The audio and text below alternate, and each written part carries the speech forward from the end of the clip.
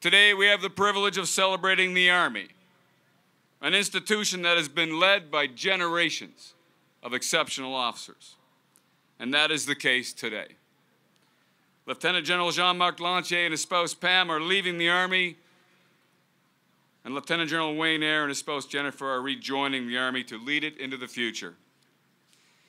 These two leaders have demonstrated the very best Canada has to offer, no matter the task, and who I know will continue to do great things for the Canadian Armed Forces. It just goes to show you the kind of confidence we have in you, Wayne. Today we mark another major milestone in your life as you take command of over 42,000 full-time and part-time soldiers, the biggest part of the Canadian Armed Forces. It has been an incredible honor and privilege to have served as your Canadian Army commander.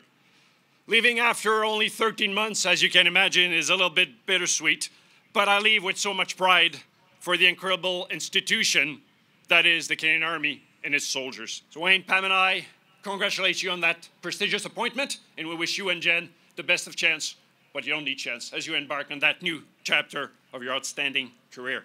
I am humbled and more than a little surprised by the short notice to have been asked to command an institution with such a proud history, the foundation of which is the men and women who choose to serve our great country every day. I look forward to once again soldiering with you, and together we will stand strong, proud, and ready. My predecessor has done a fantastic job, and I have big shoes to fill. And there's lots left to do.